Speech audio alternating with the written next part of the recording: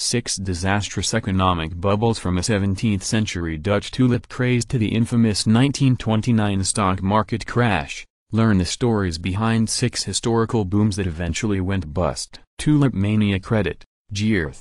Ulstein built via Getty Images. Tulip flowers have often been used to symbolize love, but in 17th-century Holland, they came to represent doom for many overzealous investors. The Dutch fell head over heels for tulips shortly after the lilies were first introduced to Europe in the mid-16th century. Tulips became a powerful status symbol, and nobles and middle-class admirers alike began scrambling to get their hands on rare specimens. By the 1630s, tulip marts had sprung up in city centers, and bulbs were traded in the same way as modern stocks on Wall Street. A single tulip bulb often sold for the same price as everything from a carriage and a pair of horses to 1,000 pounds of cheese. Tulip mania continued unabated until February 1637, when the market collapsed after a few of the bigger players decided to sell out. Prices plummeted, and a brief panic ensued as investors raced to dump their stores of lilies. Substantial merchants were reduced almost to beggary, wrote Charles Mackay, who later helped popularize the story of the tulip craze. Many a representative of a noble line saw the fortunes of his house ruined beyond redemption. The Dutch government formed a commission to clean up the tulip mess, but the economy sank into a minor depression in the years that followed. The South Sea bubble painting depicting the marketplace during the bubble. Use of the term a bubble to describe financial boom and bust first entered the lexicon in the early 18th century, when Britain's South Sea Company collapsed and took many investors' personal fortunes with it. The doomed enterprise had launched in 1711, when its owners agreed to take on millions in British war debt in exchange for exclusive trading rights in South America. The venture enjoyed little success. Spain still had a stranglehold on South American trade, but in 1720, a few well-placed bribes saw the South Sea Company win a new agreement to subsume Britain's entire national debt. After spreading rumors of the vast riches they had already claimed in the South Seas, the company issued several new stock offerings to the public. Investors were allowed to pay for their shares in installments, and it wasn't long before people from every strata of society were clamoring to get in on the action. Share prices shot up from £1.28 in January to around £1.00 by June, but fortunes turned shortly thereafter, when a frenzy of selling saw South Sea Company stock drop through the floor. By December, prices had tumbled to £1.24, leaving thousands of overextended investors in financial ruin. Government investigations later uncovered the bribery and corruption involved in causing the crisis, and several politicians and South Sea Company higher-ups were arrested. The Mississippi Bubble. John Law. In 1716, France was plagued by crippling government debts and currency shortages. To solve the crisis, the French regent turned to John Law, a Scottish gambler and finance wizard who proposed using paper currency to jumpstart the economy. With the regent's blessing, Law established a bank and began issuing paper notes that were supposedly redeemable in hard currency such as gold and silver. A year later,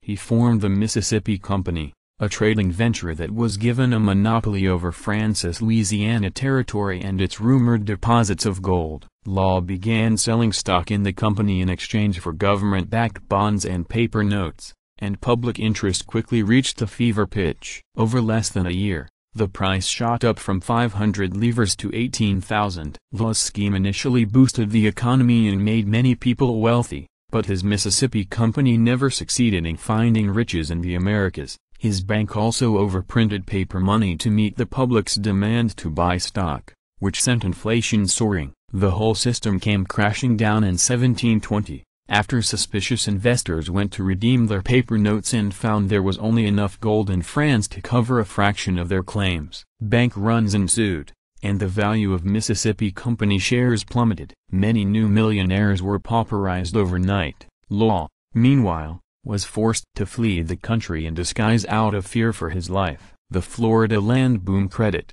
CDM. Universal History Archive. Florida's reputation as a tropical hotspot first developed after World War I, when increased prosperity saw many Americans head for the Sunshine State in search of cheap property and easy living. People began buying and selling land with reckless abandon, and by the mid-1920s, Prices were often doubling every few months. In some cases, speculators didn't even have the cash to pay for their purchases. They simply forked over the down payments and then resold at a profit before the full balance was due. As the bonanza continued, Florida's real estate market became clogged with hucksters. Charles Ponzi, already notorious for having fleeced investors in a 1920 pyramid scheme, tricked out-of-state buyers into purchasing plots of land supposedly located in Jacksonville. The properties actually sat in a swamp some 65 miles away. For a while it seemed as though there was no ceiling to the Florida land boom. But in early 1926,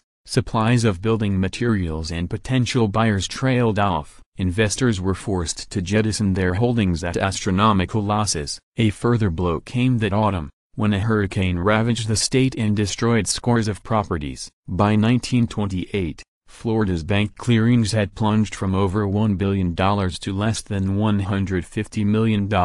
Railway mania credit, SSPL. In the 1840s, the of modern railroads sparked the 19th century equivalent of a tech boom in Britain. Hundreds of new railroad lines were proposed in just a few short years, each more ambitious and opulent than the one that preceded it. Market prices exploded, and the British Parliament approved plans for more than 9,000 miles of prospective railroad track. According to scholar Andrew Odlyzko, the amount of money involved in railway construction was at one point more than double what the British government spent on its military. Despite the frenzy of speculation, the railroad industry proved more fickle than many investors had been led to believe. After peaking in 1845, railway stocks underwent an agonizing multi-year slide. Many investments were worth less than 50% of their original value by 1850. Thousands of Britons felt the squeeze, including the famed novelist Charlotte Brontë, who saw the value of her shares plunge from £1.20 at their peak to a measly £1.20.